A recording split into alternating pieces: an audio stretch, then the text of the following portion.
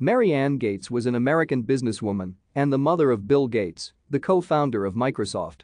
She was the first female president of King County's United Way, the first woman to chair the National United Way's Executive Committee, where she served most notably with IBM's CEO, John Opel, and the first woman on the First Interstate Bank of Washington's board of directors. She also served for 18 years on the University of Washington's Board of Regents. Mary Ann Maxwell was born in Seattle, Washington on July 5, 1929, to James Willard Maxwell, a banker, and his wife, whom he married in c. 1927, Adele Thompson. Her grandfather, James Willard Maxwell, was president of the National City Bank in Seattle from 1911 to 1929 and a director of the Seattle branch of the Federal Reserve Bank of San Francisco.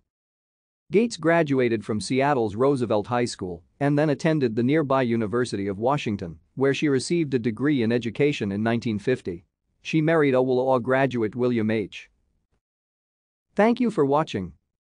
Like and subscribe if you would like to view more of our videos. Have a nice day.